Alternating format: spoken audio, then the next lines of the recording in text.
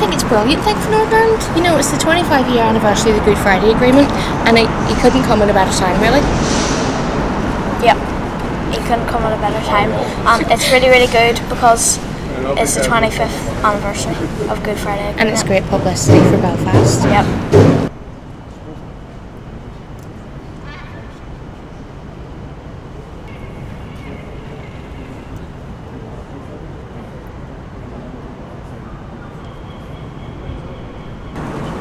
I think it's a hugely positive thing that the President of the United States is visiting Northern Ireland today, and hopefully it'll give some encouragement to our politicians to get around the table and get Stormont functioning.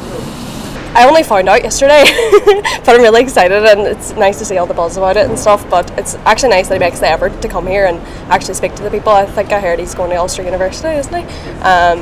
Wish I was still there to see it, but yeah, great to hear.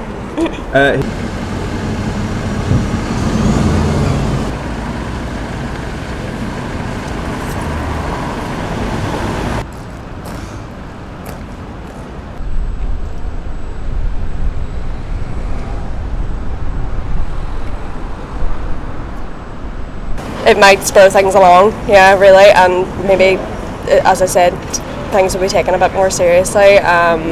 And we do kind of need help right now and get things in order, and maybe this would actually give people the push that they need. Yeah.